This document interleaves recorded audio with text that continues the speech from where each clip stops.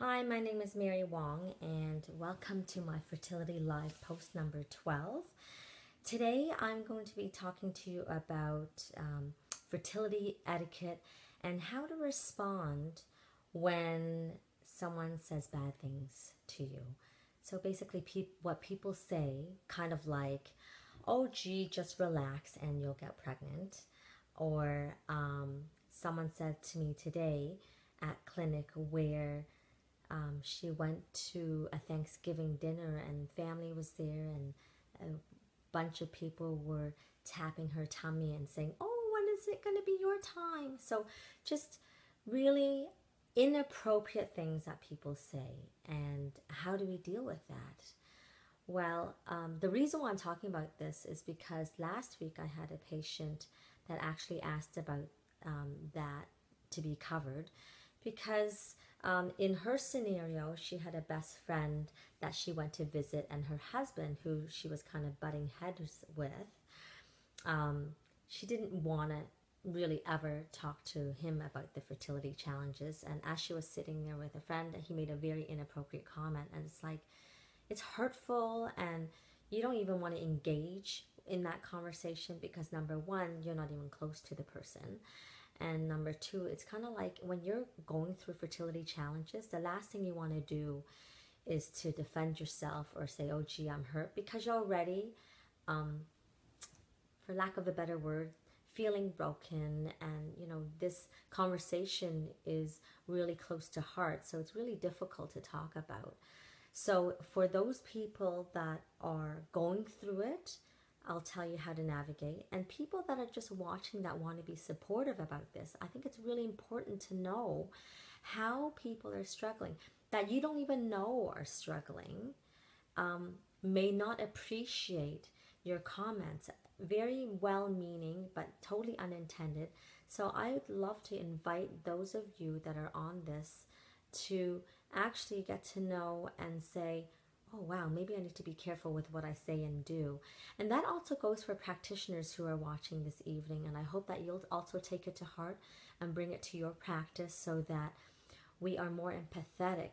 So for example, when a person miscarries, we don't say, oh gee, at least she can get pregnant. And really what a person may want, I know for me when I went through it, I don't want someone to feel sorry for me or the false hope and say, oh gee, better luck next time. It's really more about just being okay with not being okay and sitting in that uncomfortableness.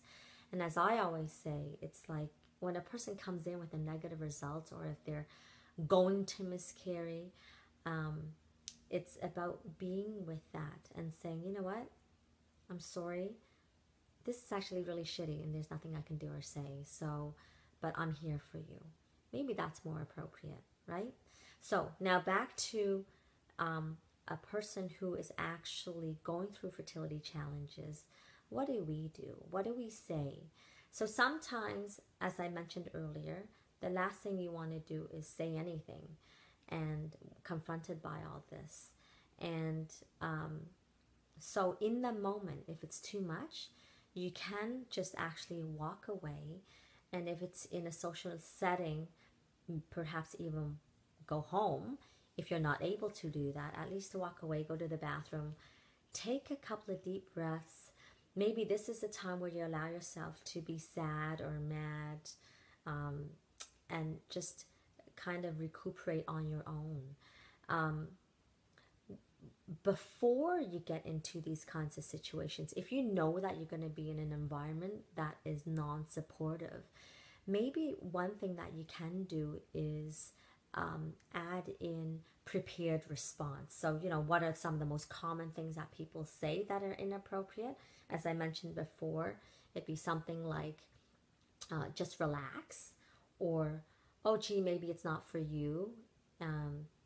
Oh, there's lots of unwanted children in the world. Maybe you just need to adopt, or maybe it's not in your cards. Well, any of that is considered really not nice, right? So refrain from saying that for those that would like to say that as a supportive force, and because it's not. And then for those that are in it, just know that some of these questions come up, and can you write a script and so that you know how to respond and deflect this. One teacher this evening that came to see me, she said, one of the first things that parents say to her is, do you have children? And then she'll say no. And instead of just having that be silenced, then she kind of deflects it by adding questions back to them. So if it's not someone that you really know, maybe you can deflect questions so that you don't have to deal with whatever the heck they're saying. So that's one thing. Having a prepared response or deflecting questions. And number two, I think, as I mentioned, if you walk away and be sad in a corner, or hold it together and then go home, allow yourself to just retract, let your body move through the sadness that can go on. And one way to do that, short of emoting, is also physically writing and journaling it out, so that instead of repressing these emotions that are pent up, which again over time can induce stress, what we want to do is we release the stress. And as we know, or I'll tell you, so sometimes when we are going through a stress, it can actually impede our ability to conceive. So this way, when you let your emotions go and allow yourself to feel whatever you feel, which may not be so good in the moment, just know that getting the bottled emotions out will have your natural hormones respond better. So ultimately, it will help you conceive inevitably. So the third thing I would want to do is add in community. And what I mean by that is, talk to someone that already knows about your situation, who is empathetic. So it could be your friend, it could be a coworker, your spouse, another family member, anyone that really knows your scenario. And because guess what? I know that when I was going through it, I really did not have the heart or the time or the effort to want to confront anybody if they're saying the wrong thing. So it would kind of silence me, and I'd walk away and emote. But what would be better is if you actually have another person at some point, have a conversation and say, hey, this is not necessarily the best way to do this. And so then you're just out of that equation altogether. So that can be helpful. And at the end of this post, after it's gone through the live bit, I think what I'll do is I'm going to add in a link. There's a great little article from Resolve that talks, and it's actually made for friends and family. And it's about what not to say to people. And eventually I'll write another post on it myself. But theirs is a pretty good one, so I'm going to add that link at the end of this live post. So if there's anyone else that want to actually add in another way that you cope as you go through this, of people saying the unwanted things and how to respond with that, please add it in. And yeah, well, okay, let me think. I think I have another thing here. All right, so I kind of mentioned this briefly, but I didn't really say it.